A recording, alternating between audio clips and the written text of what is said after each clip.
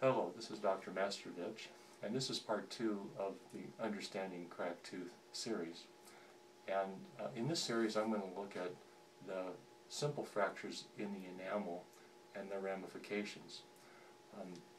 We're going to go back up to our diagram, and this happens to be a case of an elderly gentleman that came in, and his concern, he had been in another office, and his concern that he was given a treatment plan for crowning all his front teeth because of fracturing. He was told that the fractures were of significance and that he would be losing these teeth if the fractures weren't covered with crowns. As you can see in this tooth, you can see multiple fractures. There's fractures coming up here. He's chipped off a little bit here. There may be a fracture coming across horizontally. And if we look closely, we can, up at this incisal edge, or the edge of the tooth, the biting edge of the tooth, we can see this fracture coming down through here.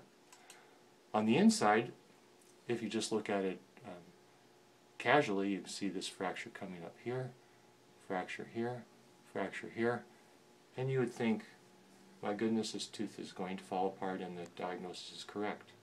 However, if we come across back over to this diagram that we showed in section 1, you can see that this enamel's up here, and all these fractures happen to be tracing just into the enamel, and they're not really into the dentin part of the tooth, which means that when you come back over to the right side again, you can see that this fracture is coming through the enamel right to here.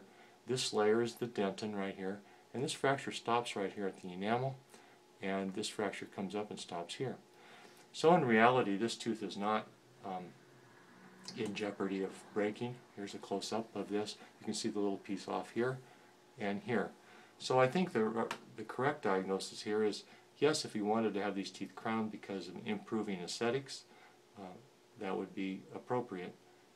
Having them crowned or trying to get protection on these teeth because they're going to be breaking in half is not exactly true.